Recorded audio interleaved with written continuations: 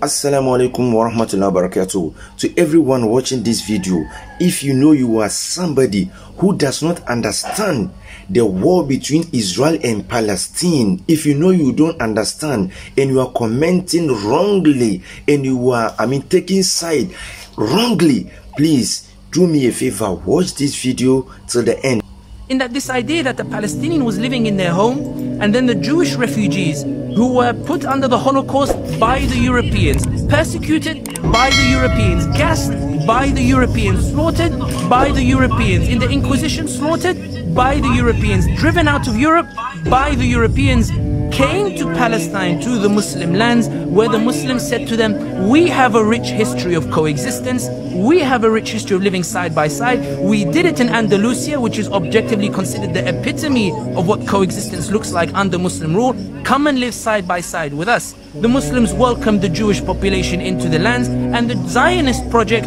convinced many of the Jewish population at the time, not all of them, but many of them, to lift a gun, go and turf the Palestinian out of their homes, seize their land, seize their homes, and put them into refugee camps. The idea being that we took in people as a guest and agreed to live with them side by side, and they decided instead to take the house from underneath us and kick us all the way out. Not only that, the reason Palestine means so much is because there is this glaring shock that instead of the world coming to an agreement that this is an apartheid regime that is set on oppressing the Palestinians, we see instead a coordinated approach from the international community to legalize the illegality, to say, okay, Israel may have taken these lands and stolen these lands and committed ethnic cleansing and driven the Palestinians out, but because we like them better than these backward Arab Muslims, let's discuss not about how to get the Palestinians to return to their lands, let's talk about how much theft can we legalize as part of a two-state solution. After watching this video, I know you get the gist, you get the understanding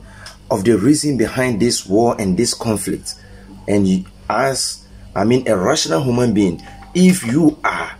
a Palestinian, will you agree so that you'll be thrown out from your own house and you'll be ceased to even exist on your own land? Will you agree? Drop your comments. Respect.